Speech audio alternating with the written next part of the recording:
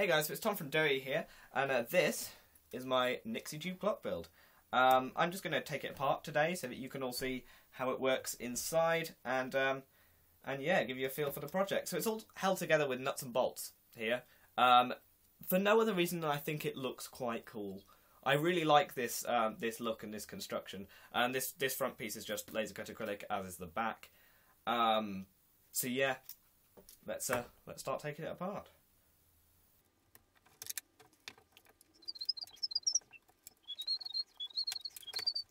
So yeah, so this is how the front piece comes off. Obviously, it's got all these wires here attached to the buttons, so it doesn't come fully off. But as you can see, it just sort of folds away there and gives you access to all the stuff here.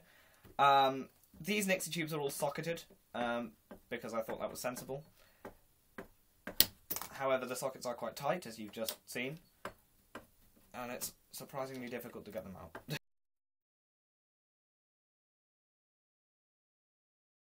So, now I've got all them out, you can see a bit more of what's going on inside here, basically. So, these are where all the 6 Nixie tubes are. We have a driver chip per Nixie tube. Some people you only use one driver chip to drive all the Nixie tubes. They use one driver chip and a set of, basically, transistors to switch between lighting the 6. So they'll light this one, then this one, then this one, then this one, then this one, then this one, and they basically multiplex them with only one driver chip. I didn't really see the point in that, because the driver chips are so cheap anyway, so why not just use 6 of them, and it makes it easier to code. It makes it a lot easier to code, actually. So, the way how this works, we have this here is an Atmega 328P-AU or something. It's one of the Atmel chips, the chip that's in the Arduino Uno, so that's how I programmed it. I programmed it as an Arduino Uno. There's an FTDI header here, but in all honesty, I just took it out and programmed it and put it back in. And then this is driving 3 shift registers here. So these are 74HC595s, which you can daisy chain. So basically it shifts out to this one first, then this one, then this one. So all it has to do is write one 24-bit binary value, and from that I can write to these 6 simultaneously. And then I can just leave them there and do other stuff in the code and come back to them and re-update them whenever I want. If I was multiplexing, I would have to constantly update the display, and it would basically make it a lot more difficult to code. So I've just been nice to myself here and used 6 of these driver chips, 3 shift registers, and 1 Arduino Uno clone, basically. You may be wondering what's actually keeping the time, and I would love to show you, but I can't, because it's underneath here. So here's the board, and underneath this is, let me see if I can, come on, focus. Well, regardless of focus, underneath this battery holder here, there is a, there we go. Oh, no, it nearly focused. No, it didn't. It's really struggling. Underneath here, there is a surface mount chip. That is a DS3232 from Maxim. It's a very, very good chip, actually. It's really, really, really accurate, and it's got a temperature compensator in there, so it heats up, and I just knocked the tripod. Because basically, it has a crystal oscillator in there, like every real-time clock chip, or most real-time clock chips will have the crystal oscillator as a sort of thing you have to attach on your board. But this one has it internal, and the thing with crystal oscillators is temperature changes how much they oscillate, and will make them less accurate. So this one heats up, so it's temperature compensated, so it always is at the same temperature, so it knows exactly how its crystal is going to behave, and it can adjust accordingly. So this chip is great. It does all the hours, minutes, seconds, months, days, years, day of the week if you want it to. I obviously can't display day of the week on 6 numbers, but you know, it's a really good chip, and I would look into it if you're doing anything involving a real-time clock. The only problem with it is only in a surface mount package, so if you don't want to solder surface mount, it's probably not the best. The other thing that you can see right here is the high voltage bit, which is here. This is a board which I ordered it from eBay, I'm going to be honest. Hey, you can see me. Hello. I ordered it from eBay. It wasn't expensive. It was probably about £6. Not expensive at all. and it just works. So I could have designed my own high voltage power supply, but for £6, why not just buy one?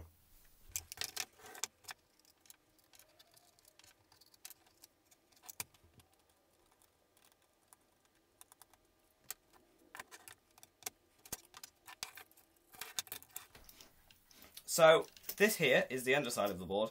As you can see, there's a slight bodge on it. Basically, when I was designing this PCB, I forgot that each Nixie tube needed a resistor for it, and basically I didn't put that in. So the original high voltage line, which came from, this is the high voltage input over here, or was, and it ran along the back here and went to each Nixie tube, and that was all fine until it wasn't.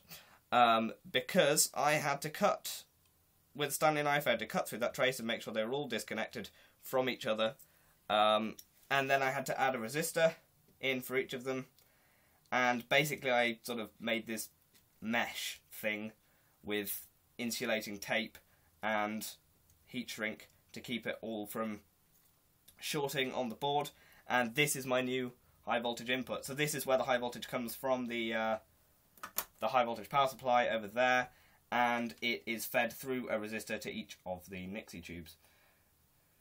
Yeah, in the board, I have this board up on OshPark, but it's the updated version which doesn't need this. And I think there's another thing I did wrong on this one, but I can't remember it off the top of my head, which is fixed. The one that's up on OshPark is fixed and should work straight off the bat.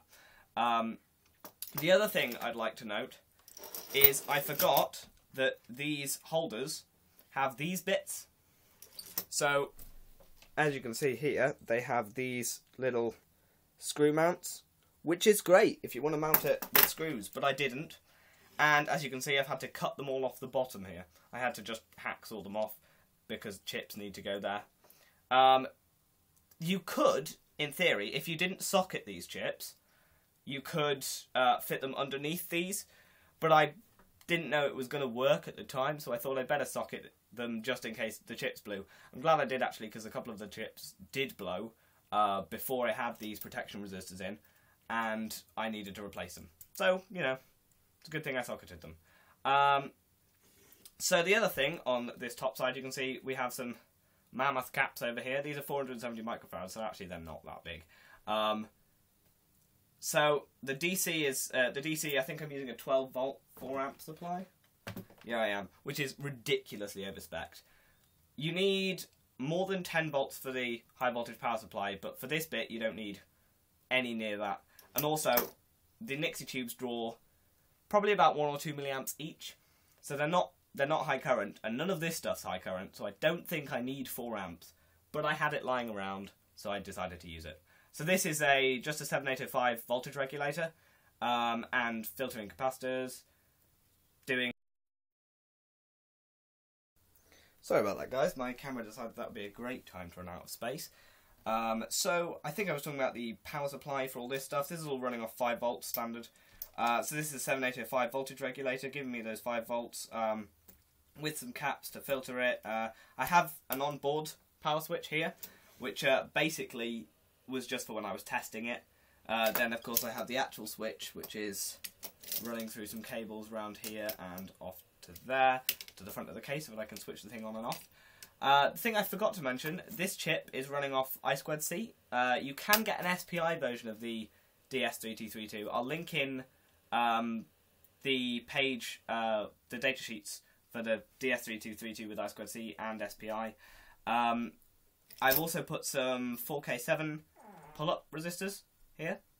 Sorry, that sound is a door opening in my house. Just to let you know what that was. I've got some 4K7 pull-up resistors here, and also a 10K pull-up, which I kind of had to bodge into one of these pins. Again, that's the other thing that I forgot to mention earlier, that's fixed on the full version of this board, which you can order from OshPark. So, you know, if you want to build a Nixie tube clock, but you don't want to go through the path of designing your own board and working out why it's not working, then go ahead and use mine. That's all free. I'll put all my code up on my website, as well as general build instructions. So that'll all be up there. So yeah, that's my Nixie tube clock. Thanks very much.